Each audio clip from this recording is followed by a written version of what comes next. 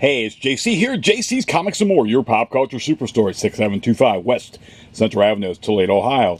436-17419-531-6097. JC's Comics and More at hotmail.com. And you can find the Facebook information in the description below. This is Sunday, 6/6/21. Just had somebody bring this into me. Not quite the same scope as the Amazing Spider-Man #1 on Friday. If you've not had a chance to check that video out, go check that video out. Haven't sold that comic yet. I'm still trying to come up with trying to figure out a price on that. But we did get this Iron Man 1, and as with the Amazing Spider-Man, as with this here, they do have other comics for sale. Her husband's going through and seeing what he has, so hopefully in the next few days they'll be bringing in some more and taking some more of my money. But this comic here, certainly an Iron Man 1. Take a look at it.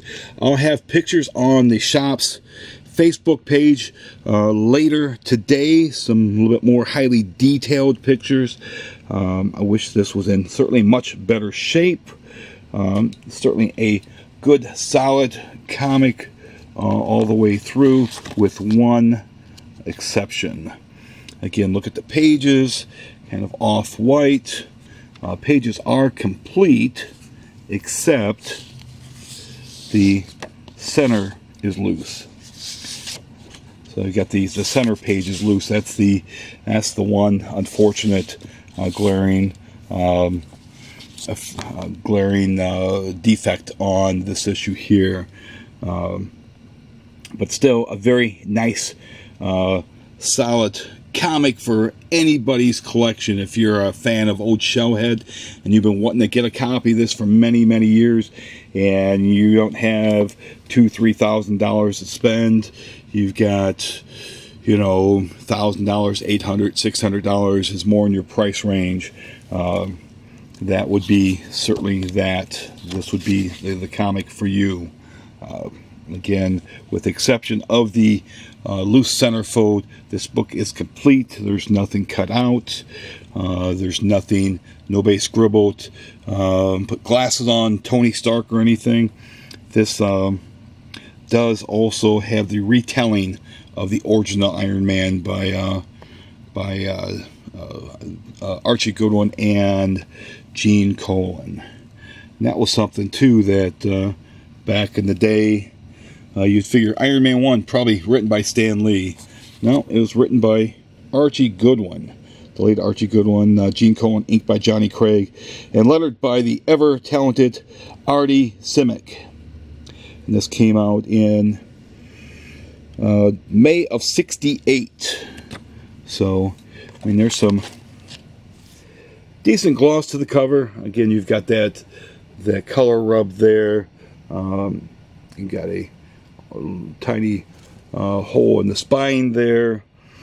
You got a crease there, but there's no tears certainly in the cover or anything. And it's a pretty flat book too. It might be something that pressing might improve it a little bit there. I'll have to call my pressing guy.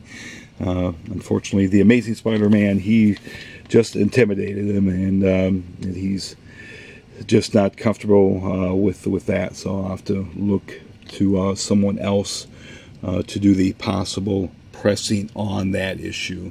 I mean, I'd rather do it locally so I know where it's at, rather than send it through the mail and depending on them.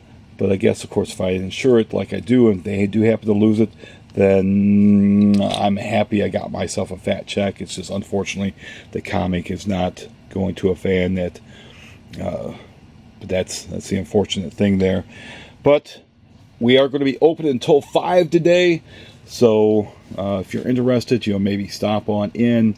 I'll probably have a price on that in the next hour or so. So once you see this video, probably within an hour of that video posting, I'll probably come up with a price on that.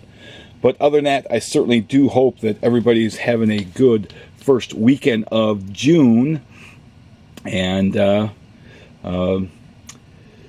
Thanks again, and also if you've not subscribed to the channel yet, please subscribe to the channel. It does help the channel greatly. Be sure to smash that bell like Iron Man smashing the minions of A.I.M.